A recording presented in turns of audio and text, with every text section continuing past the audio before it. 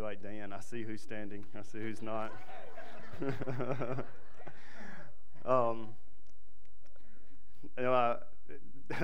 Bill asked me, was I preaching at the First Baptist Church this morning because I wore a tie?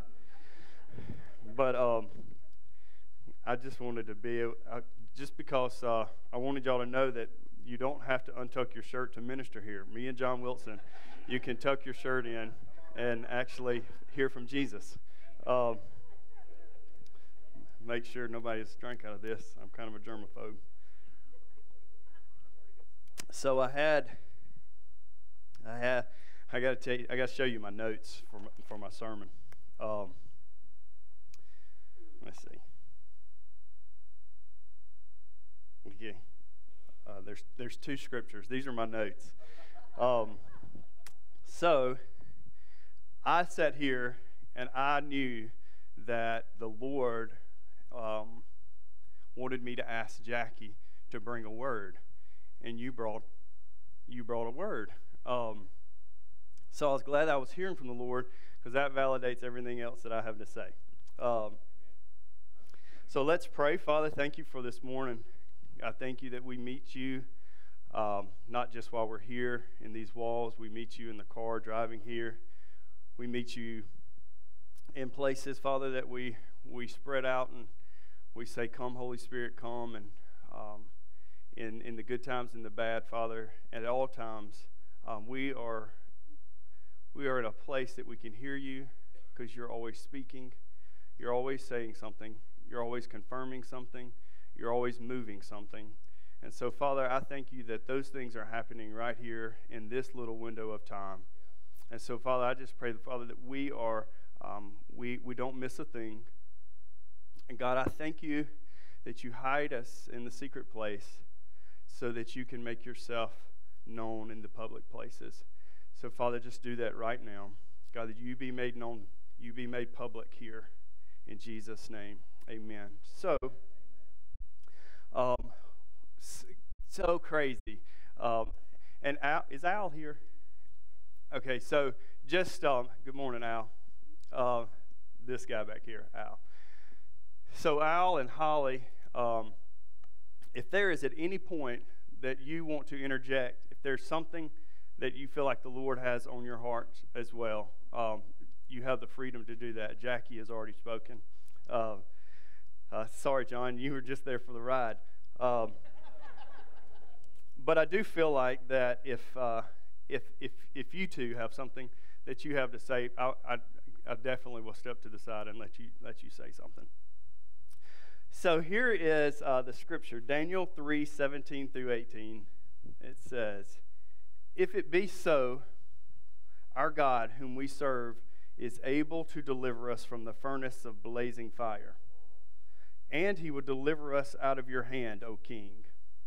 But even if he does not, let it be known to you that we are not going to serve your gods or worship the golden image that's been set up.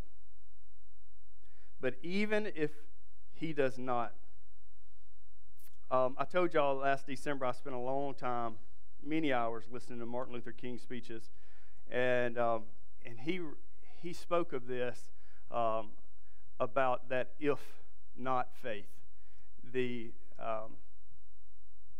We have faith like Shadrach, Meshach, and Abednego that says, hey, our God will deliver us.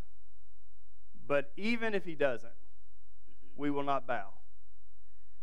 And me personally, I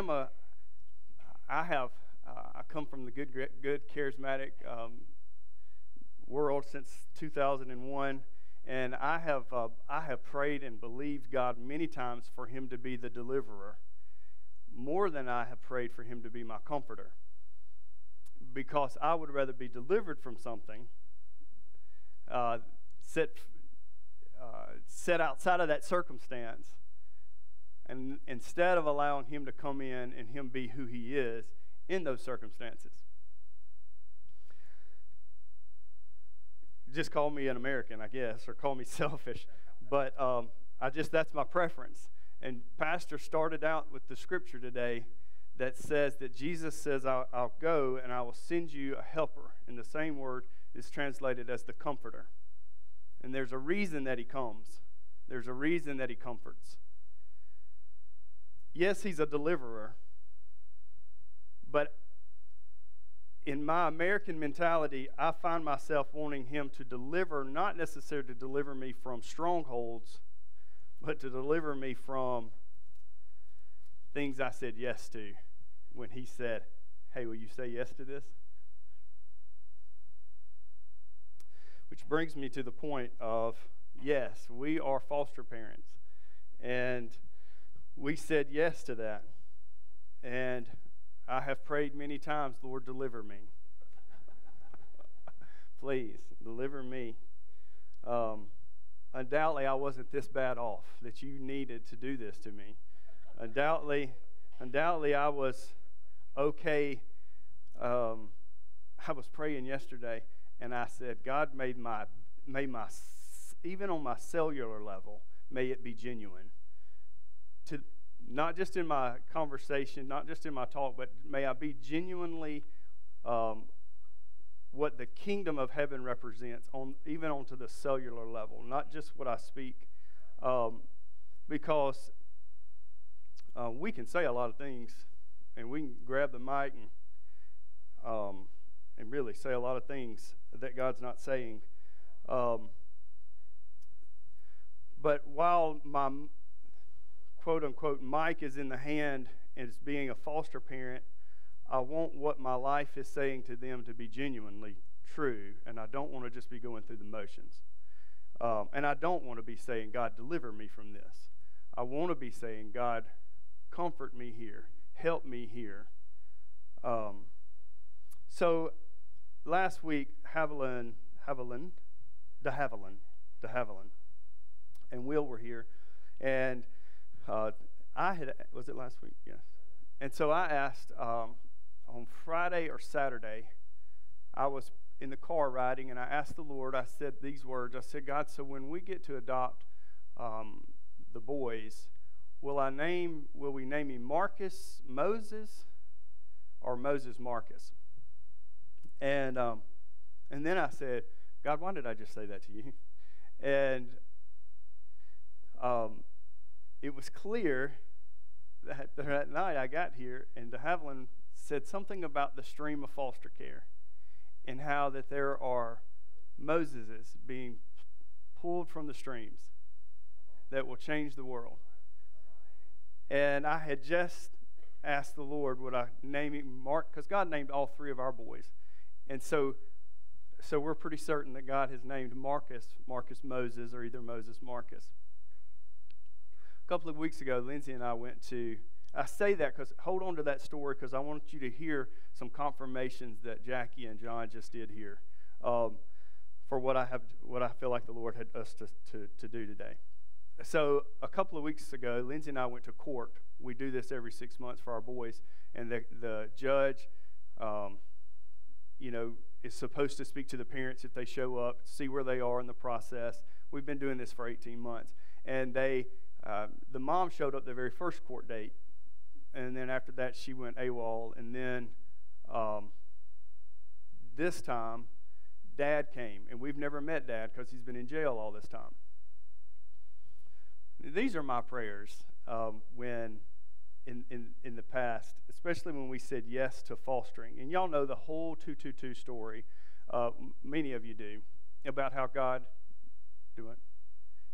Many of you have heard us say, God said, 222, all this kind of stuff, and then we ended up getting a call on February the 22nd on 222, and the social worker said, we have placement for 2 twin 2-year-olds. And it was God in his sovereignty and providence knew that he needed to do that well along the way before that happened, before they came, so I would know that they were supposed to be in my home when that was being thrown in fiery furnaces, and I was calling out for deliverance.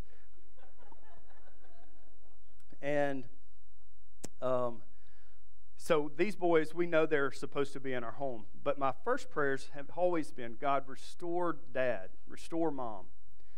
Get them off of drugs. Let them know who you are. Set them free. May they experience all that you've called and created them to be. May they know family. May they know all the things that you bring to us. So that's always been my prayer.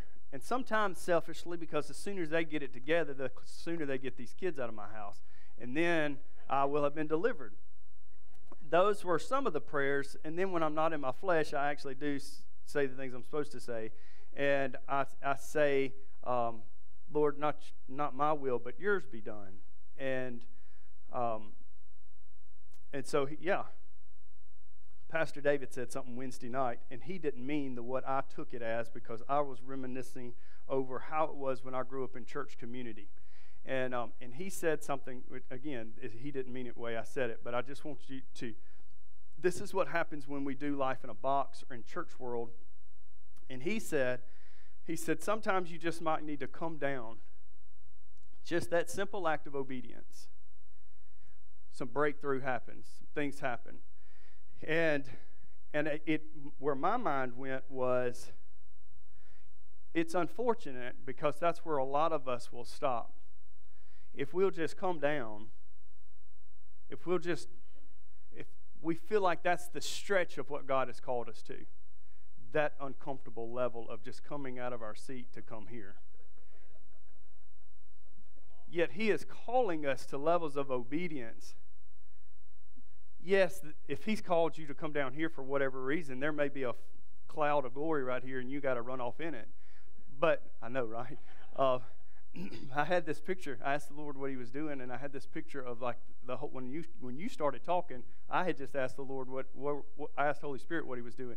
And he was moving so fast right here, just kind of like he was over the waters, over the chaos during creation. That's the picture I saw. And I heard the rushing sound. And that was all happening right here, and then you got up and started talking about the train. So anyway, the squirrel, what was I saying? Oh, the obedience. So many times I yearn that God has all he had. God, if you would have just called me out from my pew, I'd go down front if that's all you want from me. But guys, he's called us to so much more. He didn't do all of that dying and getting beat and all that kind of stuff just to call us to the front of a church. And I say that, and that's not what Pastor meant. But I'm saying this. Shadrach, Meshach, and Abednego was called to bow to a foreign king, to a god, lowercase g, and they didn't. Lindsay and I have been called, just as many of you have, but we've been called to foster these two boys and apparently now to adopt them. So we went to court and we met Dad, and he was a broken man because what happened, he gave his life to Christ while he's been in prison this time. And yeah. So while I've been praying for him to meet Jesus, he met Jesus, but he didn't get his kids. He got something better. Because this guy says, telling Lindsay and I, he said, I grew up in foster care. I was in foster systems from New York to Texas. He's been on drugs since he was 10. But he has such a genuine heart, and he loves his boys. But he can't provide for them whatsoever. He's 28, never had a driver's license. Just living kind of thug life, just that whole dynamic of an impoverished mentality, of brokenness. He was, like Lindsay said, he just seemed like he was a little boy trapped in a man's body. And so it was an emotional day. He wanted to know how his boys were. We showed him pictures and videos and things like that. And he gets out of jail, and he said he has no positive influences in his life. There's no role models. There's nobody. There's only takers in his life. There's just taking. And he loves his boys enough. He wants the best for them, and he knows that he can't provide it. the life that he envisions for his boys that he loves, he knows he can't give it to them. So he sacrificed his own selfish desires to get to see his boys. He wants to see them. But he says, and he understands that will mess up their world, because it's been over 2 years since they've seen him. And these boys just had turned 2. And so to create another world of chaos, which they already have enough of, he chose not to see them. I mean, this was done in many tears and a very broken heart. And he wanted to know, would he be able to see his boys again one day? And we made a decision. We shook his hand and said, absolutely. If you give up your rights, we'll adopt them. And you'll get to see your boys one day. And it'll be a day that when you're in a better place and they're in a better place. And it'll be all a part of this story of redemption. It'll be a part of that story. Will and Matt Lockett wrote this book, The Dream King. If you may have got it last week, I'd encourage you to get it. It's short. It's an easy read. And Matt talks about the frames of cartoonists when they're drawing, making a motion picture, and they have to do frame after frame after frame after frame. And many times we get caught on a frame, and we don't see the whole picture. And so it's usually I get caught like that when I'm in my flesh. If I'm ever in headspace with Jesus, then I can see down the road, and I have the grace to see down the road. But if I get in my headspace, if I get in my flesh, then I'll stop on a frame, and I'm like, oh my God, is this what it looks like? Or I'm scared. I don't have what it takes, Lord. If this is what it's going to be, because I'm not in the same headspace with Jesus. So Shadrach, Meshach, and Abednego had that faith, and yes, God delivered them. But I want to take you to 2 Kings. This whole thing about the siege is over has gripped me because it lines up with what I feel like. I mean, who wouldn't want the siege to be over, right? Dutch Sheets said here, he said, the siege is over and it's time for suddenlies. And just as he prefaced, he says, I don't preach that sermon that, hey, suddenlies are here so that we can all feel good about all the hard stuff's over. Because that's not what God's called us to anyway. I was listening to Tommy Tenney this past week, and he said these words, something about the suffering of hope. It just kind of resonated something in me. You know, those boys' daddy, he has a hope that their life will not be like his. Yet that creates an element of suffering in his life because he doesn't get to see that happen. But the hope it's going to hold him more. It's going to supersede the suffering. And I feel like that we've been called to do big things, good things, hard things. But it's that hope that yes, there's some suffering in the hoping, because we're not just sitting on our tails. We're doing the things God's calling us to. We're saying we'll get in the fire if he does, if he don't. God's God. So the siege is over. 2 Kings chapter 19. This is about Hezekiah. And so I don't know if it was Will or Dutch, or I didn't get to come to all of those meetings. But they said something about this angel killing 185,000. The enemy, going through the enemy camp and killing 185,000. And I was reading this story about here comes the enemy's camp of the Assyrians, and they come up, and they're over here at a water duct, and they're going to cut the water off. They were going to do all these things, and they were going to the siege over Judah was going to happen, of Jerusalem here, and I think it was Jerusalem, yes. And so, the messenger, he gets a letter to give to Hezekiah the king. And this is where I just want to read a couple of verses. It's 14, 2 Kings 19:14. And Hezekiah received the letter from the hand of the messengers, and he read it. And Hezekiah went to the house of the Lord and spread it before the Lord. Then Hezekiah prayed before the Lord and said, O Lord God of Israel, the one who dwells between the cherubim, you are God, you alone, of all the kingdoms of the earth, you have made heaven and earth. Incline your ear, O Lord, hear. Open your eyes, O Lord, and see. Hear the words which has been sent to reproach you, the living God. Truly, Lord, the kings of Assyria have laid waste. And he goes on and talks about what the letter says. Now, prior to this, they had reached out to Isaiah, the prophet, what the word of the Lord would be. They ended up getting this threat, and it's a gross threat. I mean, he told them, he said, y'all going to be eating your poop and drinking your urine. That's what's fixing to happen to y'all.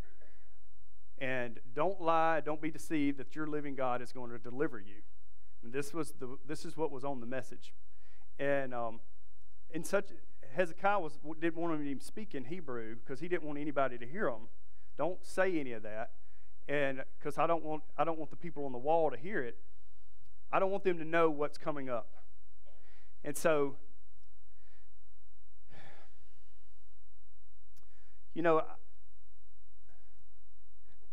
I looked at this like, okay, I was praying yesterday, and our address is 112 Cole Road.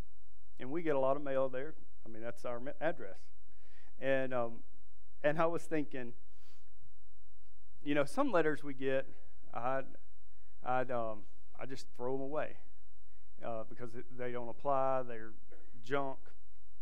And then there's some letters that come and they're a little heavier. They usually have the windows in them, and they want money.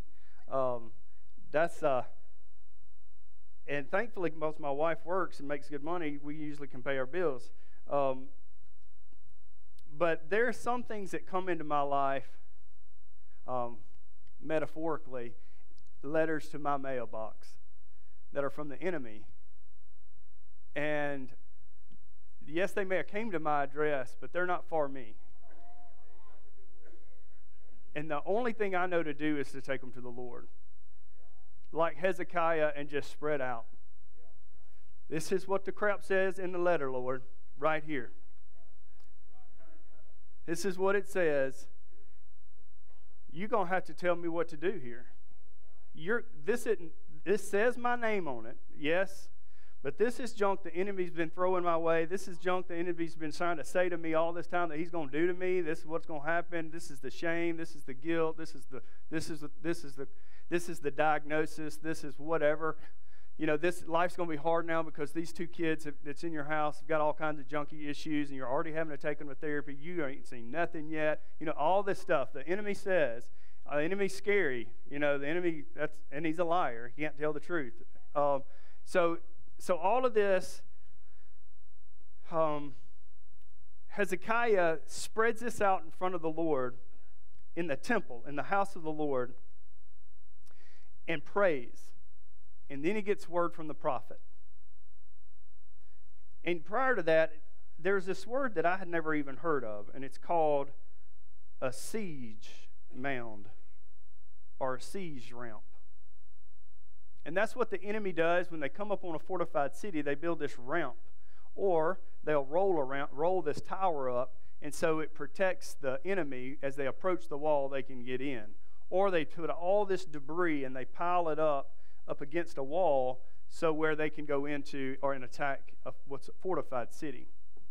And so I was caught by that because let's just say the siege is over.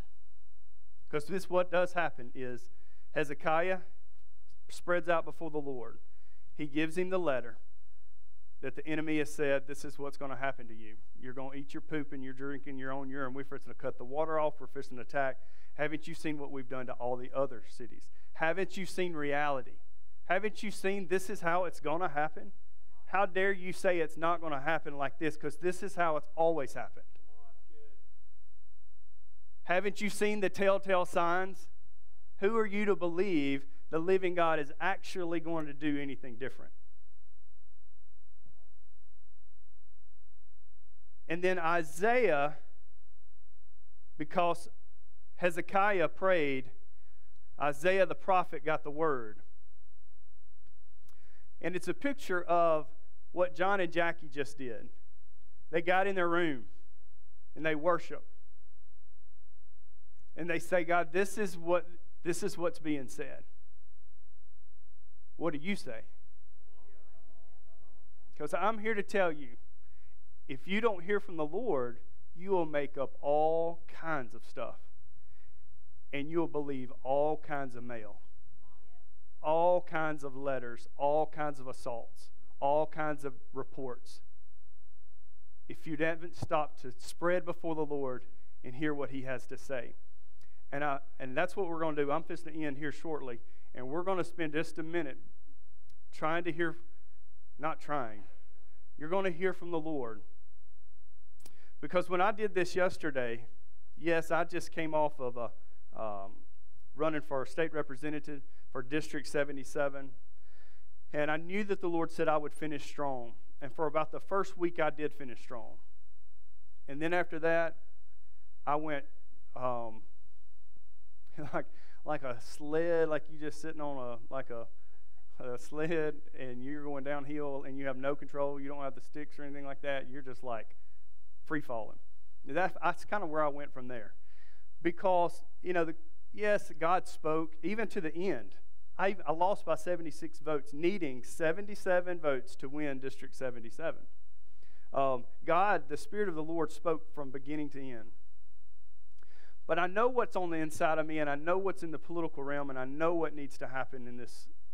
I know that there needs to be, just as Matthew says in Matthew 4, and it says that Jesus says, repent, for the kingdom of God or the kingdom of heaven is at hand.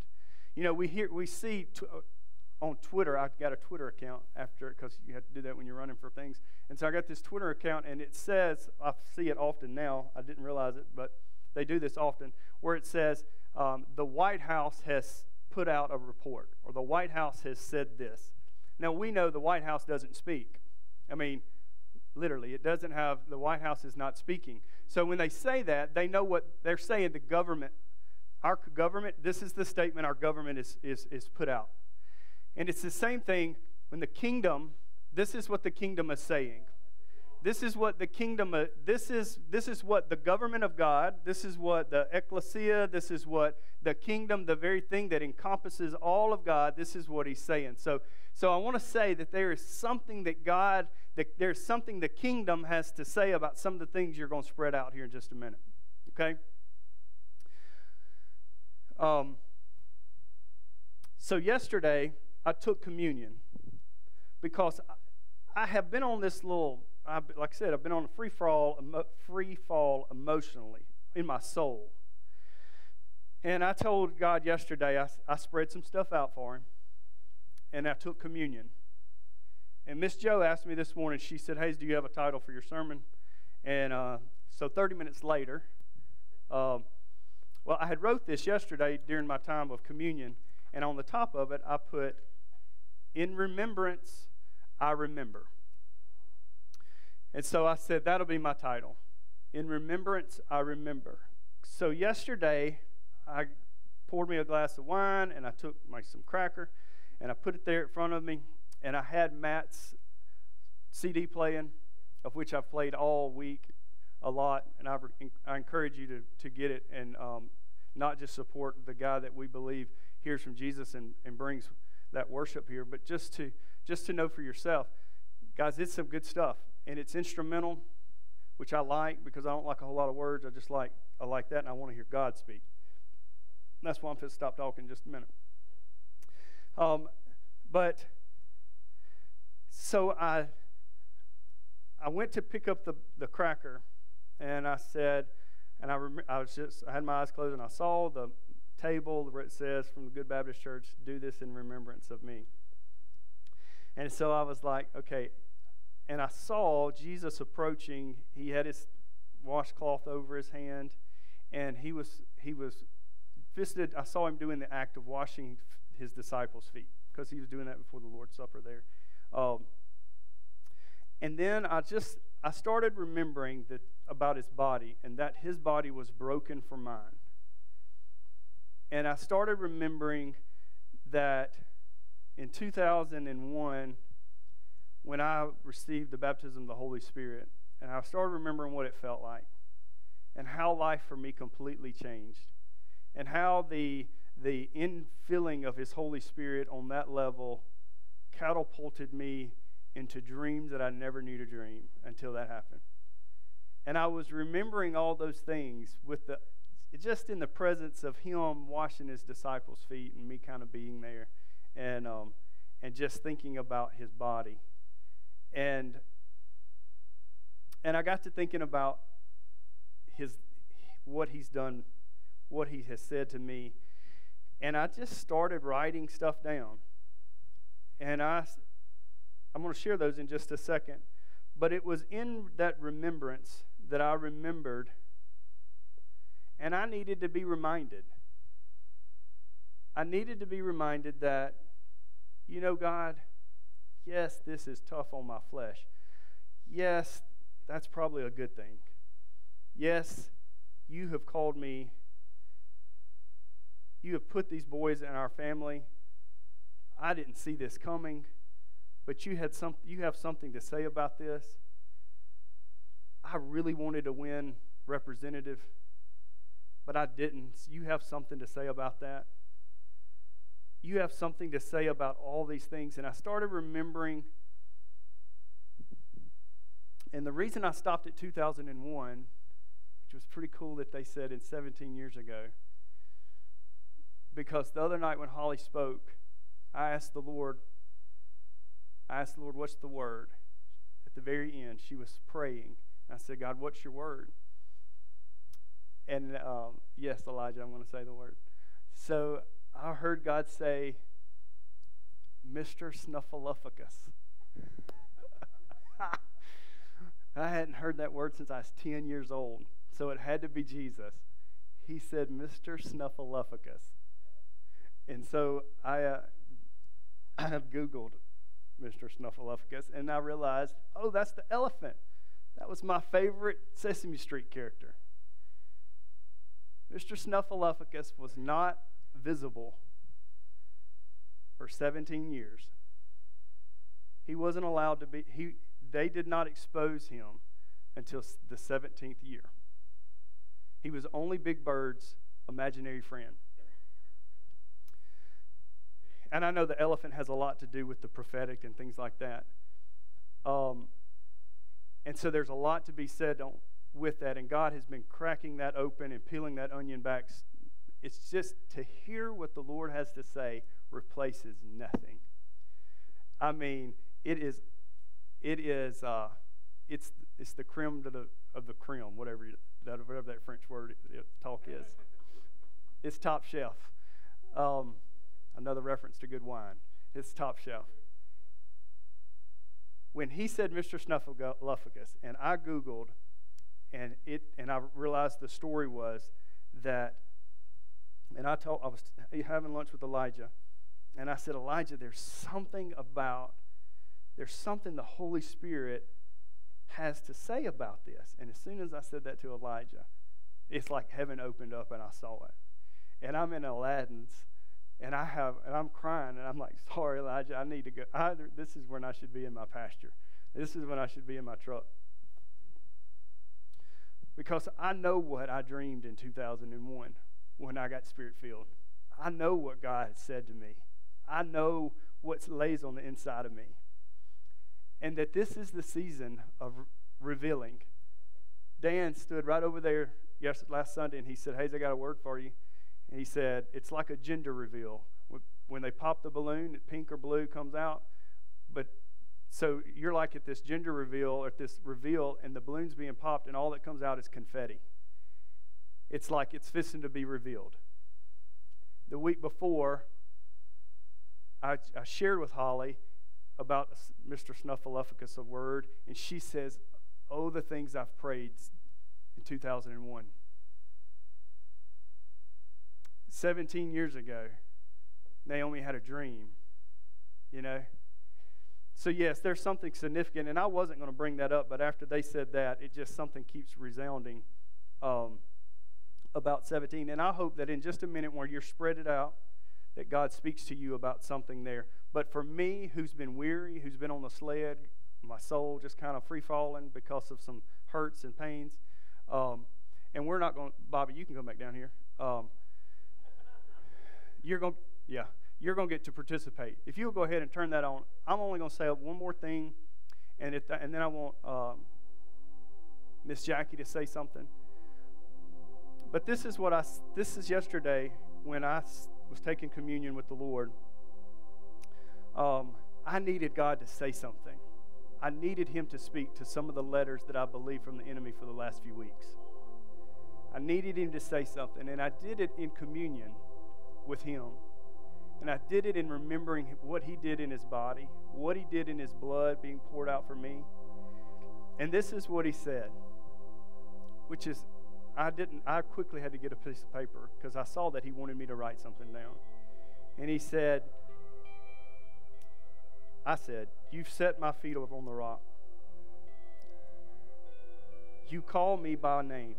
I started remembering. And then I had to start saying what my response was. So you set my feet on the rock, and I said, "God, I stand firm. You called me by my name. God, I answer. You fill me with light. I shine.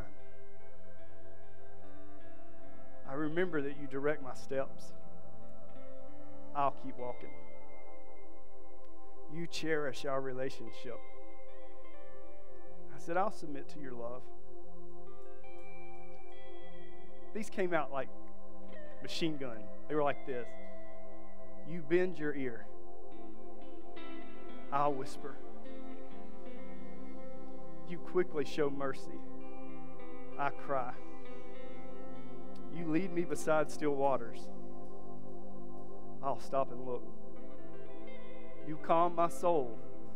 I relax.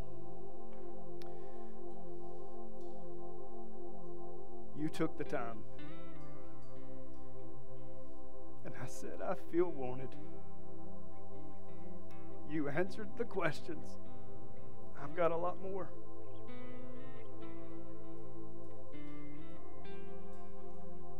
You stayed.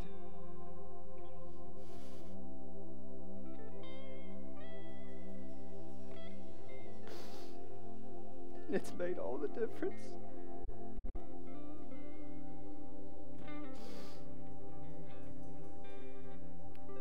If you've ever felt like somebody walked out on you, if you ever felt like God walked away, you will remember, guys, He stayed. He always has stayed. You made me hungry, and I hunger still. You have filled me, and I'm not going back. And as David said this morning, you changed me. You hide me in the secret place to reveal you in the public place. It's in remembrance that I remember that you have something to say to every letter that comes with my name on it, but it's not for me. There's a tax that's been set out against you. You live in a fallen world. You live in a crazy, chaotic time. There's all kind of letters that's coming your way.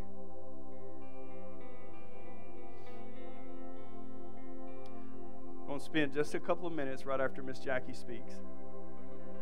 And I just want you to spend, I want to do about 4 times, and I don't want anybody to come up here and grab the mic, because I want you to hear what the Lord has to say.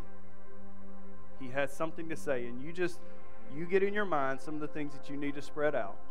And I'm not doing this because Hayes finally gets the time to talk up here and wants some emotional experience to happen. That's not what this is.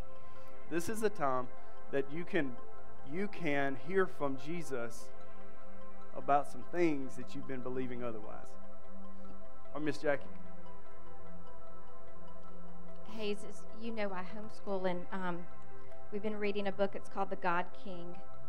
And it's a historical fiction based on what the Israelites were going through when the Assyrians came against them. And for 2 weeks, Miss Retha, you know this. You gave me this word. Also, you confirmed it this week.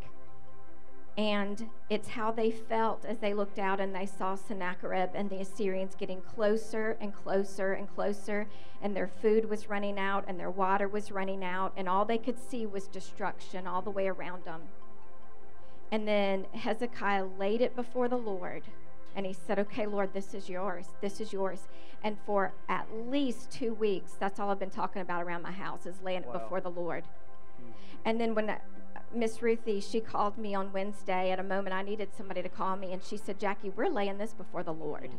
We're laying it before the Lord. And I knew it was a confirmation that this is the moment, this is the time. The Assyrians, the spirit of Assyria has, even across the body of Christ, has come against us and made us feel like they tried to cut off our food and our water and made us feel like we're going under. And I looked up the spirit of Assyria, and it said it's reasoning that's contrary to the word of God.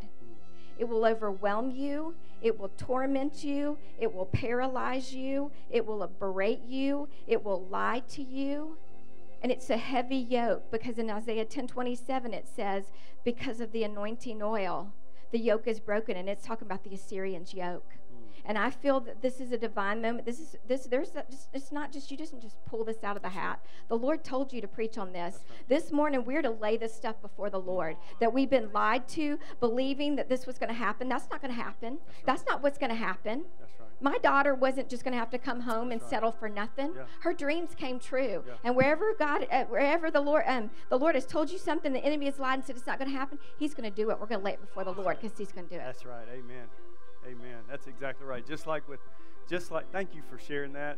I knew God was doing the right thing. I mean, I knew I was hearing God say the right thing when I asked God, when God said that about Marcus, that he was a Moses, it changed everything. It was a new narrative. This is what God has to say about the kids that's living in my house. These people, these little guys will deliver a whole group of people, deliver a nation. They will model to the world what sacrificial love looked like when Dad gave away his rights, so that they would know what they know now. So this is what I want you to do. I want you to just spend about 4 or 5 minutes. Everybody's going to be quiet. It's 12:10. At 12:15, we'll stop, and you can be released. But then there's going to be people down here that will, just as Hezekiah went to, and Isaiah says, this is what the word of the Lord is. There are also people that will be able to help you hear. But I want you to hear what Jesus has to say. So we just release the spirit of prophecy right now. The spirit of Christ. Holy Spirit, come and speak. Have your way.